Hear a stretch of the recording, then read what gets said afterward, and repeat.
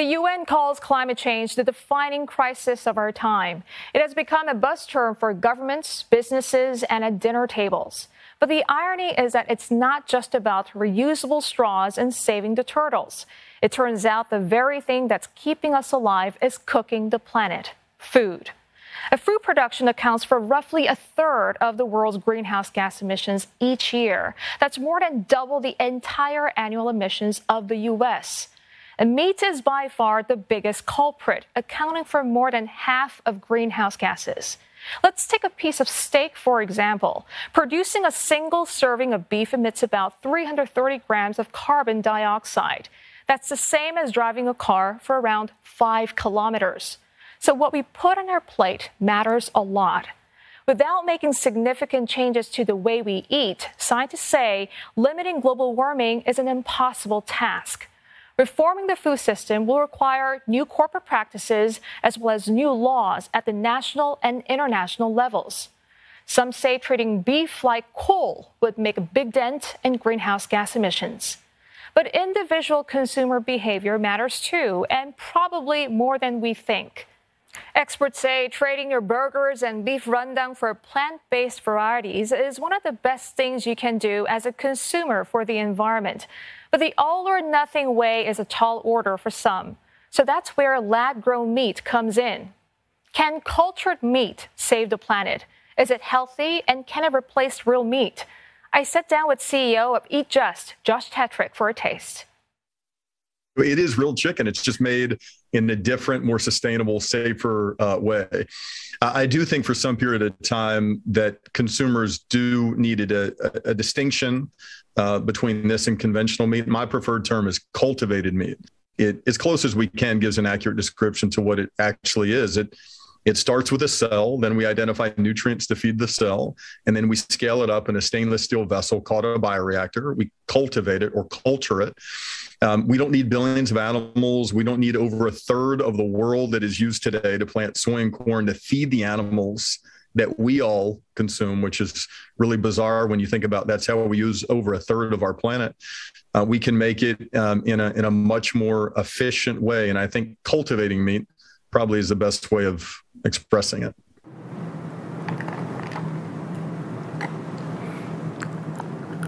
It's very good. The taste, the smell, and the texture is exactly like the regular chicken nugget that I'm used to. But Josh, let's say I eat cultivated meat every day. Would it still be healthy and safe? So it's not something that I want folks to have 3, 4, 5 times a day. Now, where it is better from a health perspective than conventional meat is it's free of antibiotics, free of hormones, no trace of salmonella or E. coli, or certainly no risk of zoonotic disease. But it does have saturated fat. It does have dietary cholesterol. Now, what we're interested in longer term, the next 3, 5, 10 years, is potentially we can make cultivated meat that actually has less saturated fat or is entirely free of dietary cholesterol. So you have a little bit more flexibility, a little bit more of a toolkit when you don't have billions of animals hanging out in a warehouse and you have sort of the contained environment of a stainless steel vessel in which you're making the meat. So what sort of level of adoption would we need to see around the world before the benefits are realized? Ultimately, every person that chooses to eat a chicken and waffle dish or chicken and bao in Singapore is having an impact. So we don't need to make billions of pounds of meat to have an impact. But the goal here is to make it so the vast majority of meat that is consumed on our planet doesn't require the slaughter of an animal, doesn't require the use of all that land. So I want more companies to get in the space. So there are over 100 companies out there, and not just startups, not just food technology companies, even big meat companies like JBS. They recently announced a $100 million investment. So I hope many more companies, I hope someone watches this and decides I want to start a company that outcompetes what we're doing at Good Meat. Well, speaking of your goals, you said in one of your interviews that cultivated meat would eventually be so ubiquitous that it will be boring, but convincing people to switch from a familiar to something exotic may prove difficult. So what makes you so sure about that? The things that we think are bizarre in the moment end up being boring later. Streaming music, television, smartphones, electric cars, and cultivated meat seems new and maybe a little strange to people right now. but eventually it's going to be boring. It's not going to just happen by accident. It's going to happen because we and other companies build the capacity to make it so. We learn from consumers. We continue to make the products better. We don't just focus on chicken, but we launch beef and pork and eventually get into seafood. But I feel good about where the economics are, what consumers at the end of the day want. And it's going to be a long road, but it's worth it to fight for. And we can't ignore the higher price tag, Josh. Of course, there's been a tremendous improvement from the $300,000 lab-grown burger from a few years ago, but it may still be too high for typical consumers of chicken products. Will it remain a super premium product for at least a few years to come, or could we potentially see price parity in the near future? We're not making a lot of it, right? We got to make more.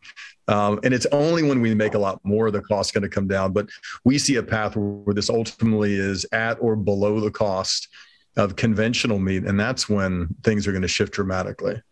And we understand eJust is in the process of submitting other forms of chicken for approval and working on Wagyu beef and pork. How are these coming along? Julie, if it is meat, we're going to do it. So I'm talking about, we're eventually going to get the pork chops and bluefin tuna and burgers and steaks, and all those things are along our product pipeline, but it starts with chicken.